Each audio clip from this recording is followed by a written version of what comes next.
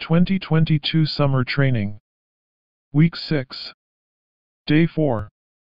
Morning Nourishment. Matthew 12:42. The Queen of the South came from the ends of the earth to hear the wisdom of Solomon. Behold, something more than Solomon is here. 1 Corinthians 28:11-12.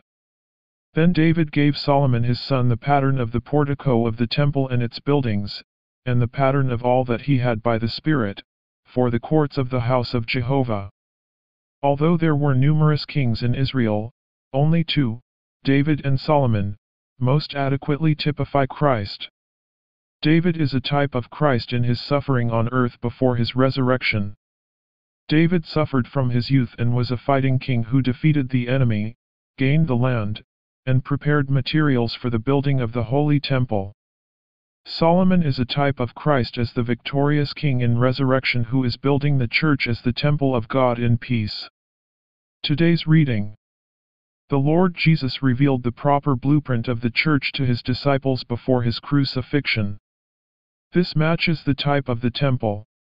The design for the building of the temple was revealed to David, not to Solomon. Even though the design for building the temple was revealed to David, the execution of that design was carried out through the hands of Solomon. This indicates that Christ revealed the blueprint of the church while he was on the earth, and now Christ is executing the blueprint of the church in resurrection in us. Matthew 16 contains the revelation, and Acts 2 reveals the execution. The revealing one is Christ, as typified by David, and the executing one is Christ, as typified by Solomon. Every one of us should learn to reject ourselves and to live in the spirit of resurrection. We should submit to the elders because of life, not because of regulation. We should submit to them in the spirit of resurrection, not based on doctrine. As brothers and sisters in the church, we should submit to the elders, who are the authority in the church. If we do not submit, we are unlawful. This is according to doctrine. But if we simply act according to doctrine without living in the spirit of resurrection, there is not much profit. The revelation seen by David was executed by Solomon. This means that the revelation of the church unveiled in the scriptures can be carried out only by the resurrected Christ as the spirit of resurrection. The blueprint of the church altogether depends upon the spirit of resurrection. Simply put, the blueprint of the church is the spirit of resurrection.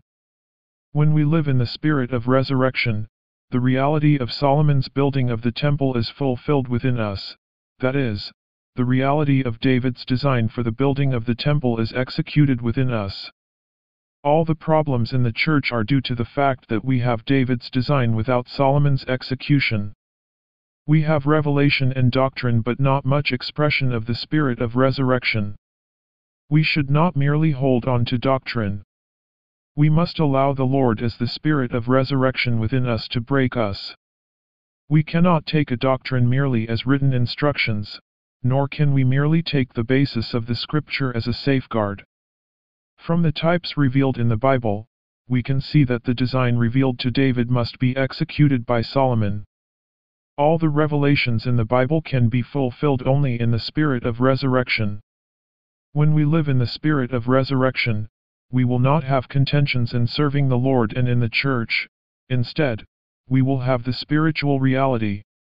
If we are willing to submit to the authority of the Holy Spirit, as soon as we begin to argue, we will realize ourself and our flesh and be willing to submit, saying, "O Lord, I am about to argue, but my person is not right, so I will stop." This may seem unpleasant, but at this point the blueprint of the church will be shown in us. This is Solomon's execution of what was revealed to David.